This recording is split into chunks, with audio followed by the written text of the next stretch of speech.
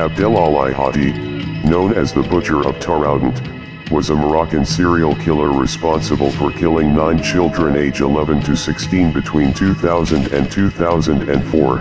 On August 20, 2004, local residents stumbled upon human remains including multiple skeletons and 8 skulls scattered throughout the Taroudant Valley. They contacted the police.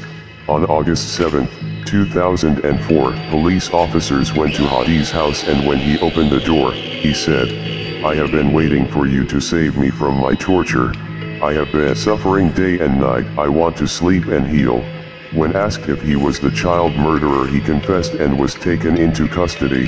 Hadi admitted to having a 9th victim and that he had an orgasm while choking his victims. Hadi died on May 6, 2022, while on death row at Mal el-Burki Central Prison.